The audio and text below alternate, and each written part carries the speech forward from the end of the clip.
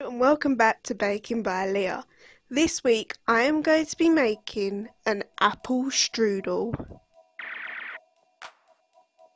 I have preheated my fan oven to 170 degrees and lined a tray with grease-proof paper.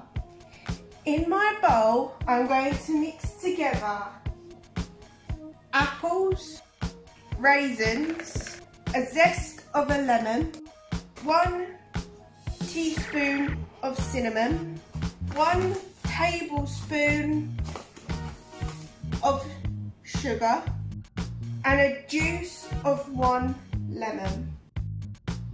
I have put my pan onto a low heat. I'm going to melt 20 grams of butter.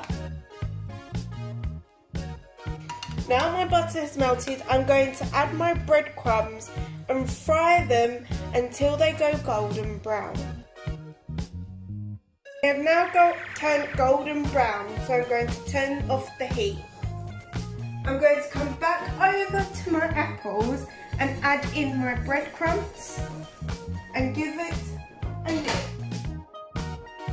I'm coming back over to my saucepan and I'm going to melt the rest of my butter. My butter has melted and I'm now going to pour it back into my cup. On a dry, clean towel, preferably an old one, I'm going to lay a filo sheet and then brush it with my warm butter. Now take another sheet and place it on top and repeat this 6 times. I'm now going to take my apple and cinnamon mixture and place it in the middle, making sure I leave 3 centimetres at each end. I'm now going to use the tea towel to fold my pastry over. I'm going to tuck the ends in. I'm now going to transfer my apple strudel from the towel onto my baking tray. I'm now going to use the remaining butter and brush it over the top.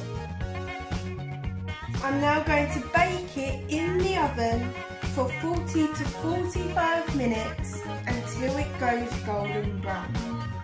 Now that my strudel has cooled down, I'm going to sprinkle over some icing sugar.